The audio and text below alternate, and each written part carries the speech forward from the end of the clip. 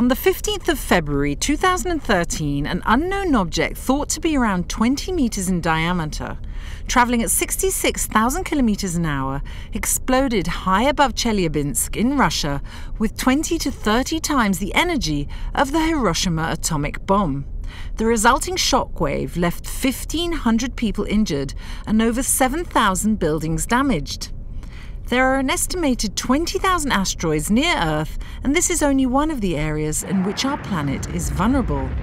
In 2009, ESA launched its Space Situational Awareness Program to focus on three main areas of hazard: space weather, near-Earth objects, and space surveillance and tracking. So what systems do we have in place to protect us from potentially dangerous threats from space?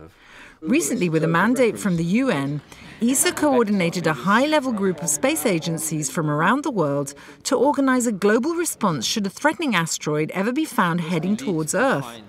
The Space Mission Planning Advisory Group will develop missions that can be flown to intercept an asteroid. We think that we can cope with deflecting an asteroid with two different technologies mainly. One is what we call kinetic impactor, hitting the asteroid and pushing it out of the way. The second one is take a heavy spacecraft and use it as, say, a gravity tractor. So by the mass of the spacecraft, you pull the asteroid away. Another menace we face is space debris, of which there's plenty after 50 years of intense spaceflight activity. While it almost certainly won't kill or injure people on Earth, it can cause havoc amongst our current fleet of satellites. Of the 16,000 to 17,000 objects that we can track from ground stations up there, just about 1,000 are operational spacecraft. All the rest are remnants of past spaceflight activities, and more than one-half of these objects are in fact fragments from on-orbit collisions recently, and also fragments from on-orbit explosions.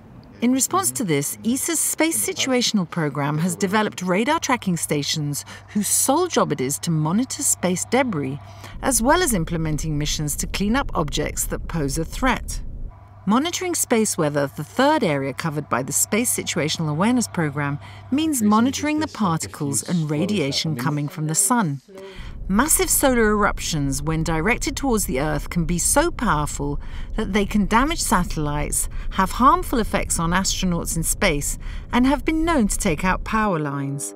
But today, thanks to the round-the-clock observations of the Sun by satellites like Proba 2 and SOHO, it's possible to give advance warning of imminent storms of solar particles. So all in all, Europe's Space Situational Awareness Program means that we're attentive to what's going on in space, and with the recent meeting of the Space Mission Advisory Group, the initial steps have been taken to prevent or soften this kind of disaster scenario.